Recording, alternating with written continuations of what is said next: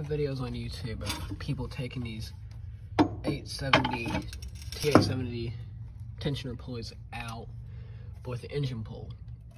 I'm attempting to switch it out because the bolt broke and we had to put a new one in without pulling the engine. So currently we have the 3 bolts for the front engine plate out, the bolt for the side motor mount, it'll focus, and the actual tensioner setup itself, which it was fairly easy to get out because it was in 2 pieces, but I can't tighten it once it's back riding on there.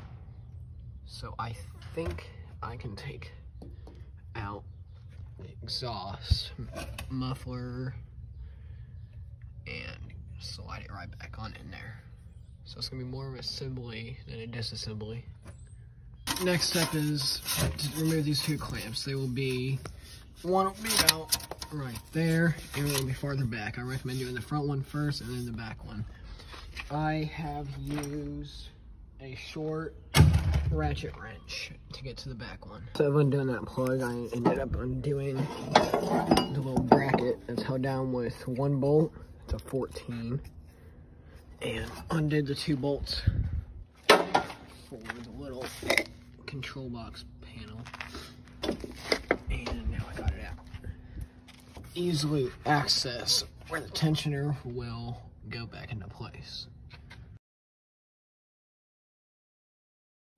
So then you gotta spin the spring around, get it set back there underneath the dowel.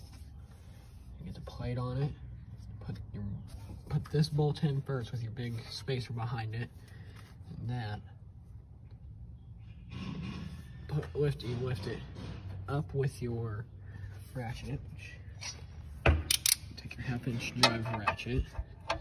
Stick it there, you pull it down, you get your tension off, you finger tighten this bolt, it'll stay up, and get your belt on. Then torque this to 40 foot-pounds, tighten your bolt up, and good.